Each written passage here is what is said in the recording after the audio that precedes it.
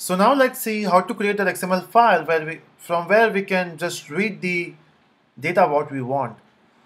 So to create that file, just go to your package in your src and just say new, and we need to create a XML file. So we'll say XML, and then we'll choose XML file. We'll say next, and then we'll name this as spring.xml. We can give any name, doesn't matter. And then we'll be using some tags here. So the main tag we have to use is beans tag, okay, and everything will be in this beans tag. So beans tag will be the root tag of your XML. Now since we need a bean, so you can see we are asking for a bean, okay, so we need to define this bean here. So to define this bean is we have to say bean, we have to mention id equal to. Now that id should be the id I'm mentioning here. So if you are mentioning vehicle, so it should be vehicle here. So we have vehicle here, okay, and then we have to also mention the class. So from which class you want to create that. So we have to create from com.navin.telusko, yeah, and then we have to close the bean tag, and that's it. So once you do this, you will get your bin file, or you'll be getting your object of vehicle. Hold on, we have not mentioned the class name, so we'll mention the class name as car. Okay, that's your class.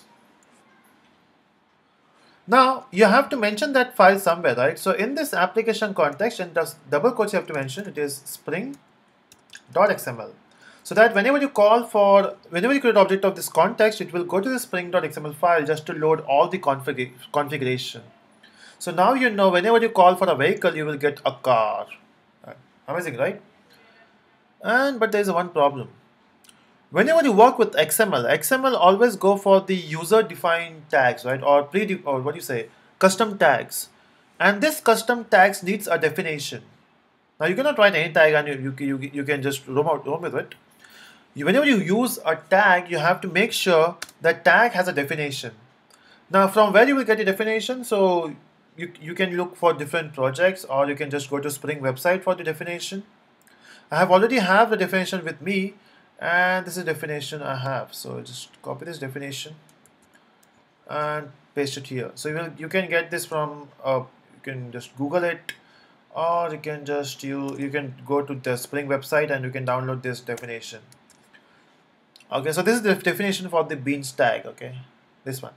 Since I'm working with the Spring 4.0 version, so I'm using 4.0. So if you're working with 3.0 libraries, you have to mention 3.0. 4 is the latest, what do you say, latest version for Spring here.